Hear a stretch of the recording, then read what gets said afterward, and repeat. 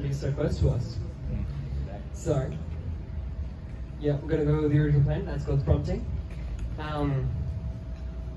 So today I want to share with you how I learned that God is close enough, not just to talk to us and be our friend, but to comfort us and hug us.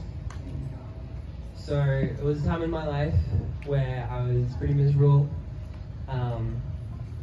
Afternoon shift is not much fun and is pretty socially isolating. So it would be late at night when I'd finish work and I'd go home and all my family would be asleep. And then I would sleep in because I'd stayed up that late with work and all my family would have left. So I didn't see my family for that entire week and I felt so bad. And I needed some comfort, some closeness, and one night I thought, you know what, it's midnight, I haven't done anything fun for like 4 days. I'm going to go to the park. I'm going to sit in the swing and it'll be great.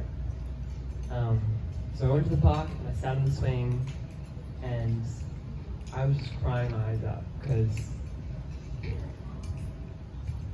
I felt so distant. And I was crying out to God. Like, this is miserable. Surely there's more, God.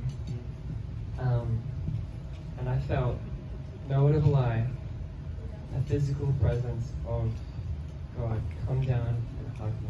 And I felt so much peace and so much comfort that God was not only there and had heard my cry, but like cared enough to come and hug me and show me comfort and peace.